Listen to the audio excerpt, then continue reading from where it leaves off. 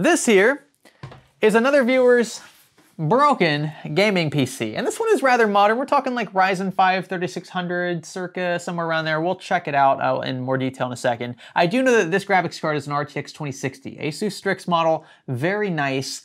And the viewer suspects that this card is to blame for the computer not sending a picture out. Yeah, in 2021, that is, that's a big ol' youch. So a bit of backstory, this system was working just fine a few weeks ago. The owner bought a Wi-Fi card that connects directly into one of the PCI slots in the motherboard. He turned the system off, connected that card, powered it back on, everything was working just fine, except for the card itself. The Wi-Fi card apparently needed drivers or something, so he went to the manufacturer's website, decided that looked a little too sketchy. I think this was like a knockoff Wi-Fi card. And the website just, yeah, it didn't really sit right with him. And look, it's your system. You're probably the best judge of character there. If you think it looks too sketchy, that's fine. He powered the system back off and just removed the card. I think he was going to return it, and he was going to stick with the USB Wi-Fi dongle he was using previously. Well, after doing that, after powering the system off, pulling out that Wi-Fi card, and then powering his system back on, suddenly, no picture out. What's up with that? So he thinks it's possible that during this process, he bricked his graphics card. That would really suck. And I'm not even sure really how that could have happened if all you were doing was inserting and removing a Wi-Fi card, and if you were doing it correctly. Look, this isn't rocket science, just make sure your system's off when you're swapping these things in and out. It shouldn't really impact graphics card integrity at all. So we're gonna have to really dive into this one. The first thing I think I wanna do, and I don't usually do this, but I think what I wanna do right away is take this card out and put it into my system.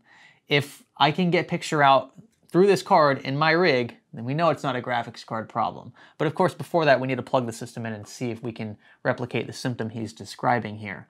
This one's gonna be interesting, and I'm not entirely sure I'm gonna have a fix for him if it ends up being the graphics card, because I don't have too many of those.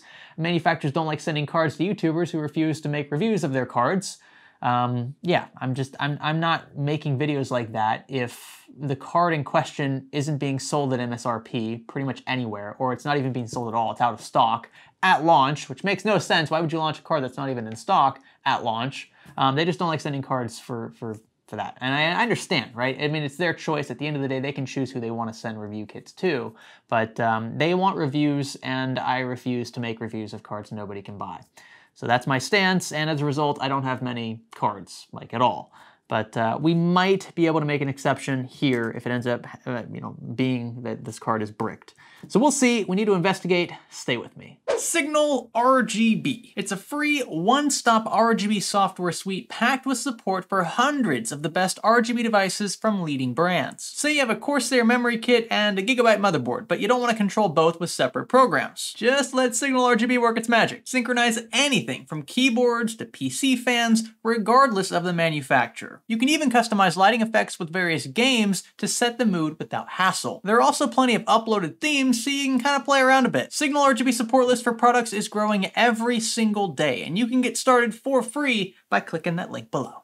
For those who are new to the Fix or Flop playlist, what we do here is attempt to fix viewer systems in and around the Orlando, Florida area for free. We don't charge any of these viewers anything to at least take a look at their systems and see what is wrong. When it comes to hardware, it's pretty much black and white. Nothing I do here is very difficult. There's something special about it. You don't need a college degree. Heck, you don't need a high school diploma. I know kids who can do the exact same thing I'm doing in this playlist. So there's nothing special about me or the situation that I'm in, apart from the fact that I can take videos like these, monetize them, put pre-rolls in them, product placements, YouTube AdSense, all of that. That's how I make my money here, which is why I don't offload any of that cost to the viewer. It just feels wrong to charge a viewer when he or she's already being gracious enough to loan me the system with which I'll make the video. I only ask two things of viewers who loan their systems. The first is that they be patient, because sometimes this takes 5 or 6 days. I have to wait for parts to get here if I don't have them on hand.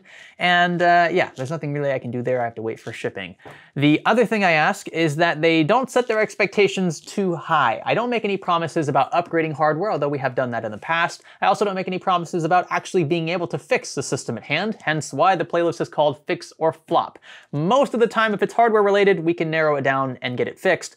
But yeah, I'm not gonna make any promises. I've seen a lot, and there's a lot that could go wrong. At this point, we've had dozens of viewer PCs make their way into the studio, whether it be for the Fix or Flop series or the PCDC series, And I can't say I've seen too many that look cleaner than this. Cable management has been taken care of. The hardware is actually very complementary. The graphics card and the CPU, as far as I'm aware, those are very balanced. You can tell the viewer really knew what he was doing when he was assembling this, and judging from the age of the hardware, I'd say the system is no older than maybe 1 to 2 years. That said, this build is virtually useless, one giant paperweight, without a picture out, and that's what we're gonna attempt to diagnose here. We're gonna plug this into my portable monitor first, attempt to replicate the issue described by the viewer, and if we do, in fact, get no picture out from the graphics card, I think the first thing I'm gonna do in this case is swap this graphics card out with my personal graphics card. I'm gonna actually see if this card runs in my own rig, and if it does, then we've ruled out one of the potentially more catastrophic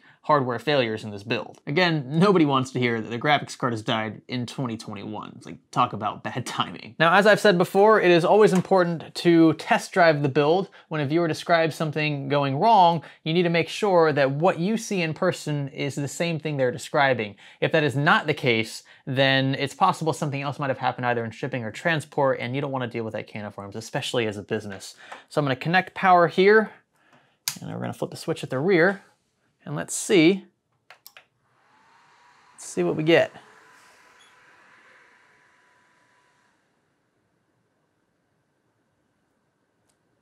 Everything sounds fine. Everything looks fine. But we're not getting picture out. I saw that the graphics card fans were spinning. They're not spinning now. They have the zero RPM function. That's perfectly normal. LEDs are all lit up. Fans are all spinning elsewhere in the build. But yeah, we're not getting a picture. This could be pretty bad. A few moments later. Ha! Who would have thought? Look at that. We have a post, and I know you didn't see what just happened between clips, because it literally took seconds to do, and I was just gonna run through this as a precautionary measure. I cleared the CMOS.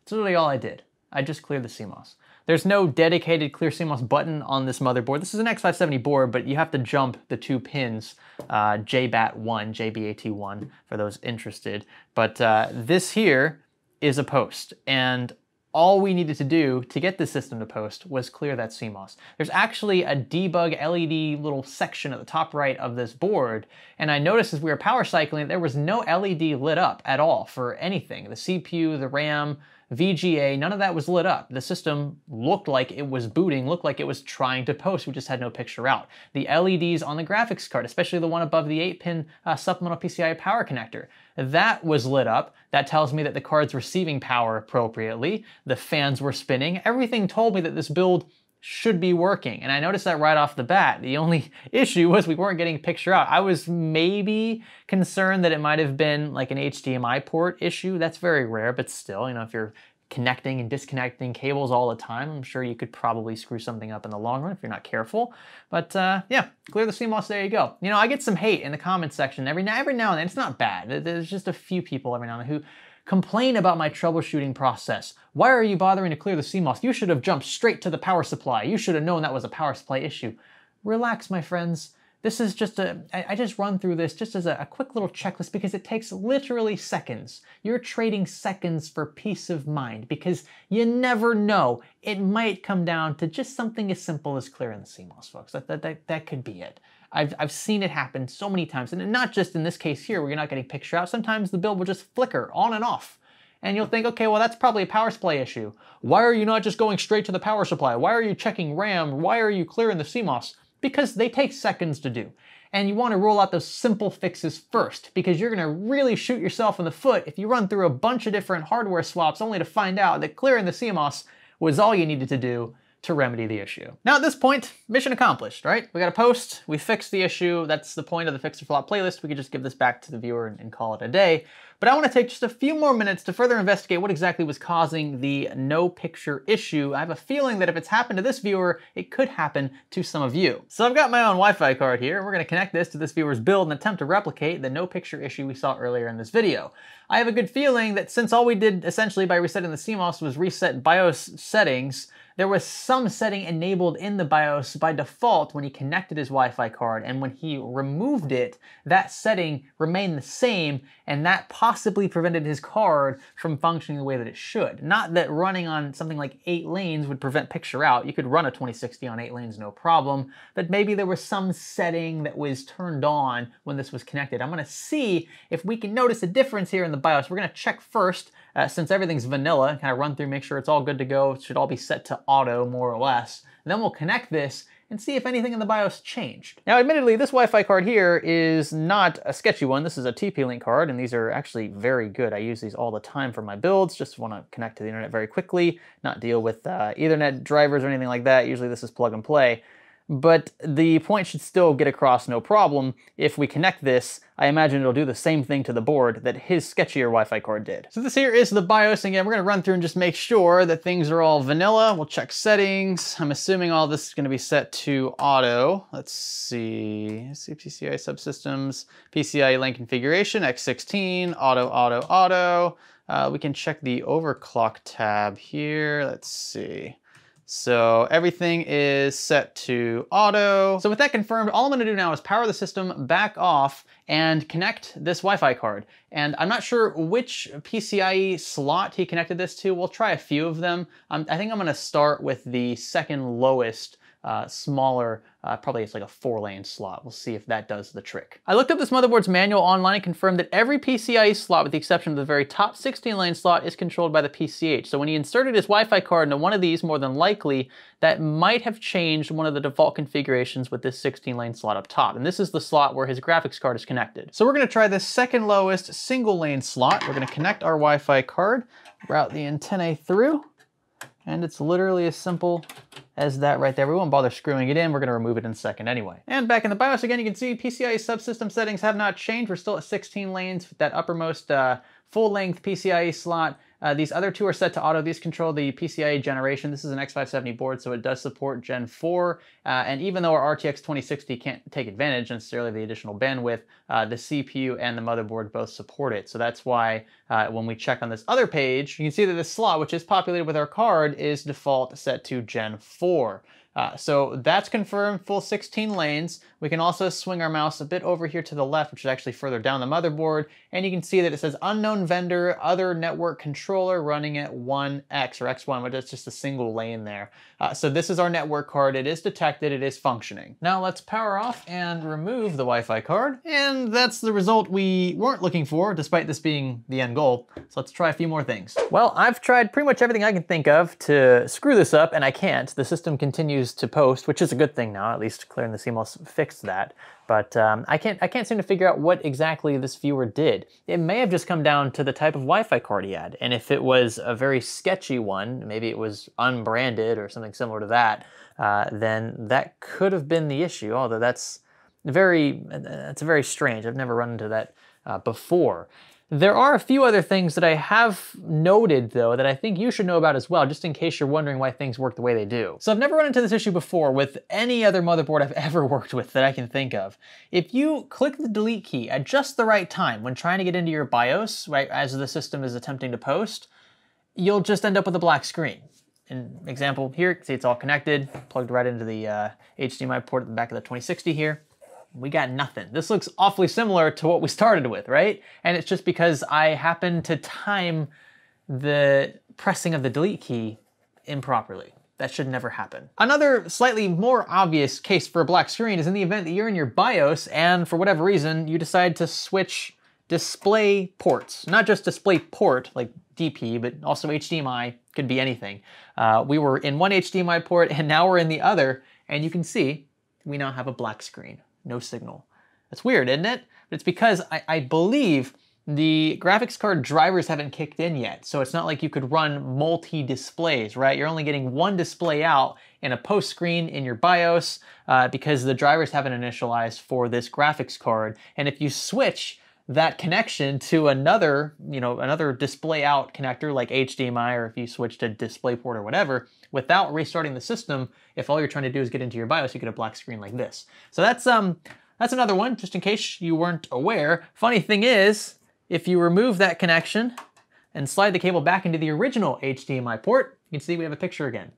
So that's kind of cool. And to further drive this point home, once Windows has been loaded into through the boot drive, you can see that when we switch HDMI ports now, we should still get a picture.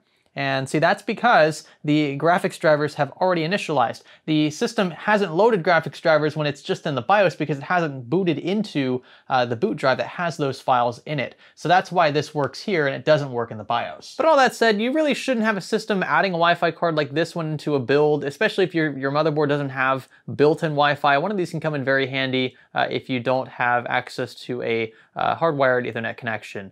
So don't be afraid of using one of these, especially from a name brand like TP-Link. There are plenty of Asus ones and others that are also really good. But yeah, don't let this single event here scare you away from these. These are actually a really good solution if you need wireless connectivity. So this is about the point where I would start talking about the long and arduous process we had to go through to get the system working again, when in reality, all you had to do was clear your CMOS. Now, it wasn't as easy as just clicking a button with this particular board. You do have to physically jump 2 pins. That requires some piece of metal. I would recommend using just your Phillips head screwdriver if you have one.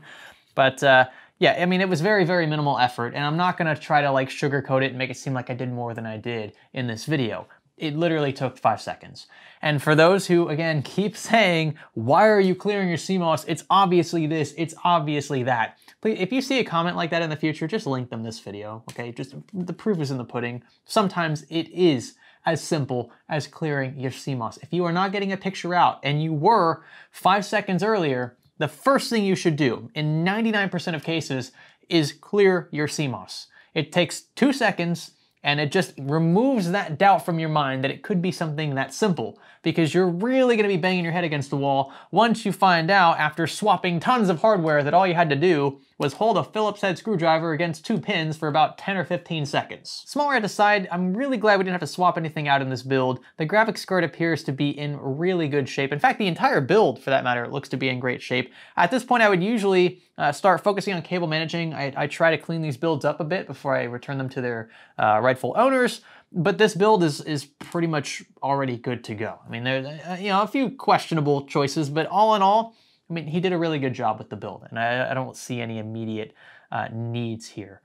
So yeah, I just sent the viewer an email telling him that good news, his graphics card is not dead, his system is actually fully functional, and he'll be able to pick it up in a few days. Now, if you enjoyed this video, despite it not being anywhere near as long as some of our other Fix Your Flaw videos, and that's because this only took like 10 seconds to fix, and look, it's all out there. I'm not trying to hide anything or act like it's more intense than it needs to be. Sometimes the solution is as simple as clearing your CMOS. I would appreciate you clicking that thumbs up button. That goes a long way. Thank you very much for that support. Also, just watching this far into the video really does help. And if you are not subscribed, what the heck are you doing?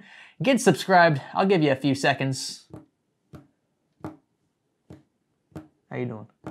You subscribed yet? And I'll catch you in the next one. By the way, I'm looking at buying a van. Yeah, that's a thing. I'm looking at buying a work van that I can use to travel around the country fixing viewer systems for free. I think that would be a really cool, like, fix or flop on tour style series. We'll probably just incorporate it into this playlist here. It'll just be season 2 or whatever, but with a different premise. Obviously, we're going to you. We're driving to your area so that we can fix your systems in our van.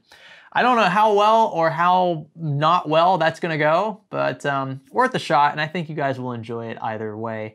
My only real issue is just trying to source enough components, or like, I'll have to pack a lot of components just in case things need to be swapped out, etc. And when I'm on the road for weeks at a time, I'm gonna have to get extra parts sent to me in my van, which is not stationary, so I'm not sure how that's gonna work either. Might have to reach out to some friends in the area I happen to be in at the time to see if I can get a hold of those components.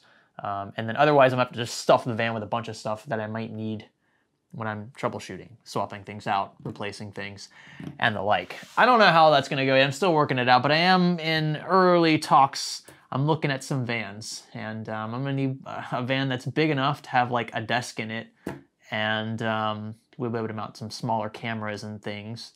I'd like to be able to sleep in it too. That'd be pretty cool. I wouldn't have to buy, hotel rooms everywhere I go. Who knows? Anyway, it's just the thought for now. We're trying to work out some numbers, seeing if it's viable. I think it will be.